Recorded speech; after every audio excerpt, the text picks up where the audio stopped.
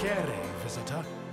You are about to embark on a journey of discovery through the rich and fascinating history of classical Greece. You'll become fully immersed in the painstakingly detailed world built for Assassin's Creed Odyssey, which you are free to explore at your own pace, without any danger or time pressure. For a directed experience, take one of the many guided tours curated by prominent historians and archaeologists. Along the way, exchange words with some of Greece's most famous historical persons. The classical Greece you are about to explore is at the peak of its glory. This period is synonymous with grand accomplishments of the physical and the mental. Architectural marvels which still stand today dot its landscape, while towering achievements in philosophy, political systems, and art still influence our modern society in profound ways. We hope you become engrossed in the dazzling riches of ancient Greece and welcome you to your visit.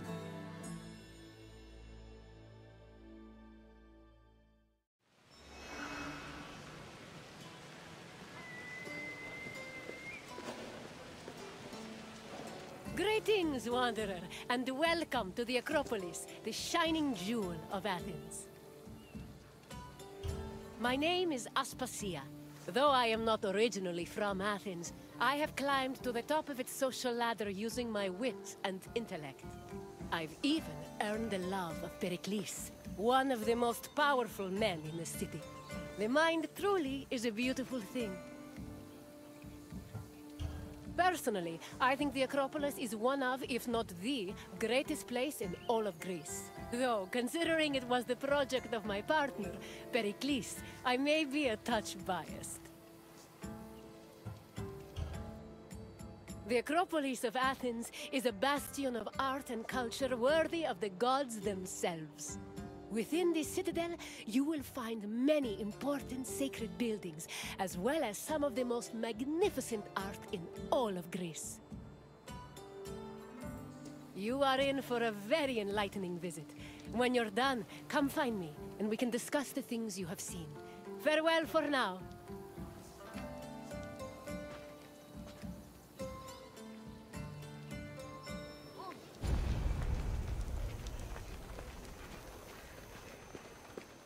The Acropolis has gone through many changes in its long history. It began as a simple rock, was settled as early as the Neolithic period, and then became a fortress in the Mycenaean period. Stone buildings started appearing in the 7th century BCE. But the famous structures whose ruins remain visible today date mainly from a period of construction in the 5th century BCE. The location of the Acropolis is closely tied with Athens' foundation myth. Supposedly, it was the site where Athena and Poseidon competed for the city's patronage. This connection gave the Acropolis a sacred aura, and it was considered the religious heart of the city.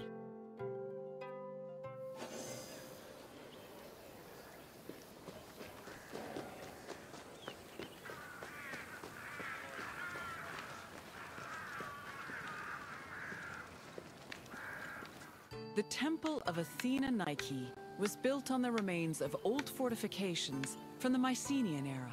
Worship at the temple can be traced back to the 6th century BCE, but the building itself was destroyed during the Greco-Persian Wars a century later. It was rebuilt during the Peloponnesian War. Given that the name Athena Nike roughly means Athena of victory, it was likely constructed in the hopes that Athens would win the war. Unusually, the temple depicts historical scenes of battles against the Persians instead of the more mythologically inclined art of other Greek buildings. The temple's priestess was chosen randomly among the Athenians and received a salary of 50 drachmae annually, along with skins and trophies from sacrificed animals.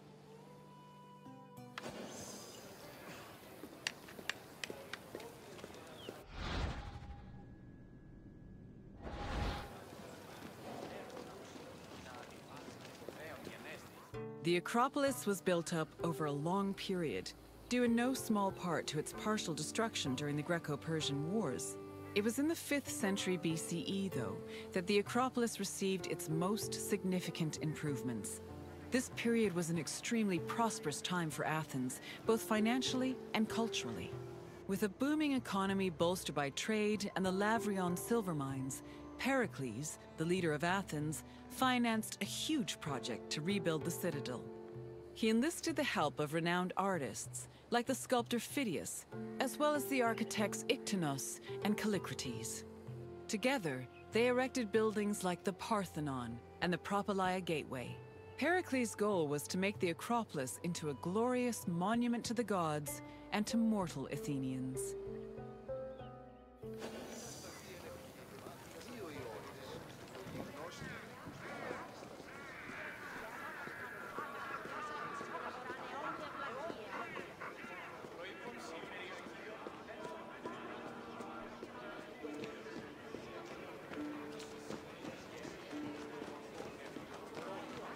Behind the Propylaea was the giant bronze statue of Athena Promachos, or Athena who fights on the front lines. That name was reflected in the spear and shield the statue held in its hands. It was erected in the mid-5th century BCE by the artist Phidias. According to an inscription, it took 9 years to make and cost almost 500,000 drachmae. At approximately 10 meters tall, the statue was apparently so large that Pausanias claimed its helmet and spear tip could be seen from the sea near Cape Sunion, 60 kilometers away. The ornamentation on the statue's shield was engraved by the metalsmith Mies.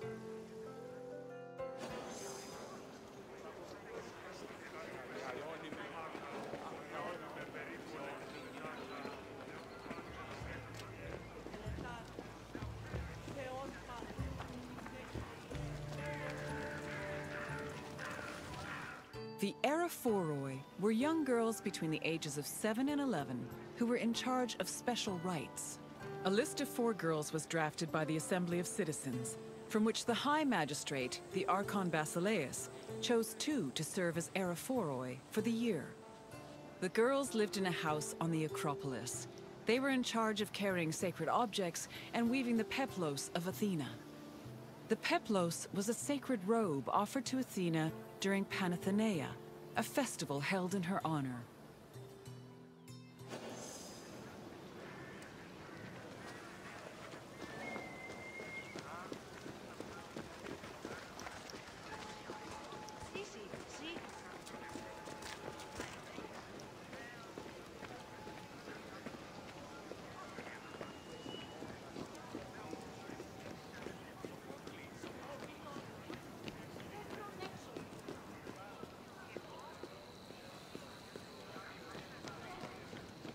The Erechtheion was an atypical temple.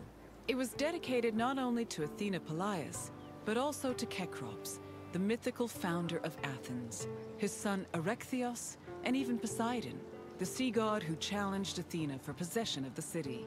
The temple was divided into sections. The eastern part housed a statue dedicated to Athena, while the western section jointly belonged to Poseidon and Erechtheos. Meanwhile, King Kekrop's grave was believed to be under the caryatid porch. Under the temple was a crypt that was said to contain the sacred snakes of Athena. The snakes may have had a sweet tooth because the priestesses of Athena allegedly fed them honey cakes.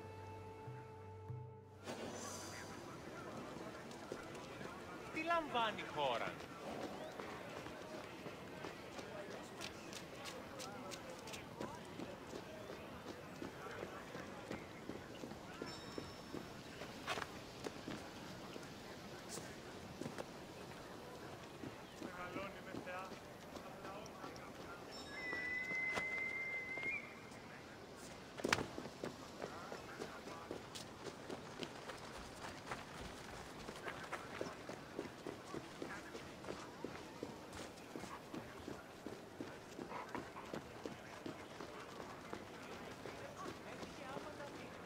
The Parthenon is one of the most well-known buildings in the world and an enduring symbol of ancient Greek civilization. While it is located on the Akropolis, the building is not a traditional temple. It was built by the sculptor Phidias and the architects Callicrates and Iktinos as a great monument to the glory of the city of Athens. That glory is evident in its many carvings. One of the most carved monuments in Greek architecture, the Parthenon's decorations depict several mythological scenes. These include the birth of Athena, her fight against Poseidon for the patronage of Athens, the gods' battle with the giants, and the procession of the great Panathenea.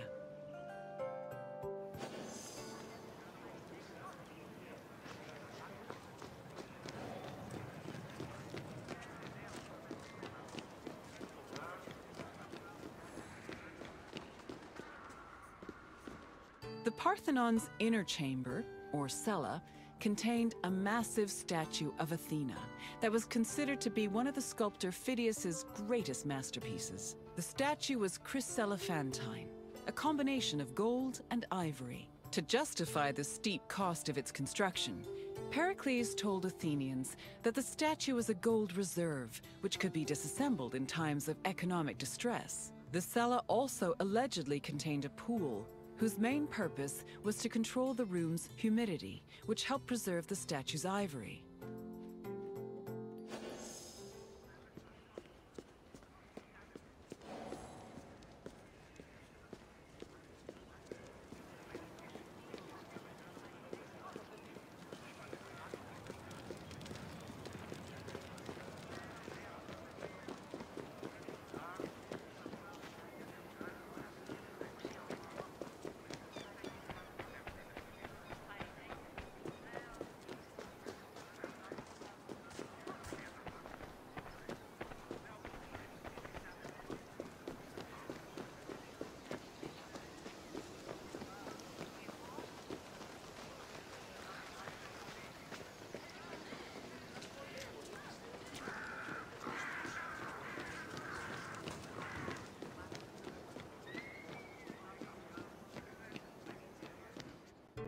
Athens' treasury was located in the Parthenon, where it was believed to be protected by Athena herself. The treasury contained objects of great value, acquired from different conquests, as well as a mass of minted silver coins and various offerings to Athena.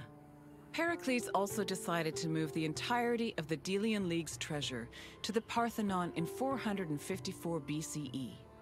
This was a great testament to Athens' power over the rest of Greece. The riches were divided into two parts, the Demosia, which belonged to the city, and the Hiera Cremata, which was dedicated to the goddess and only used for religious purposes.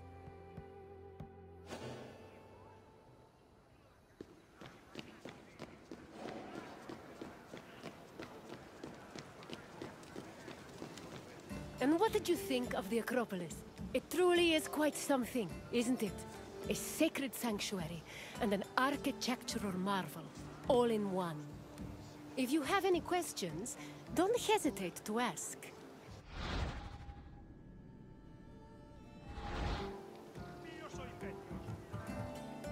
As you wish. Hopefully we will see each other again soon.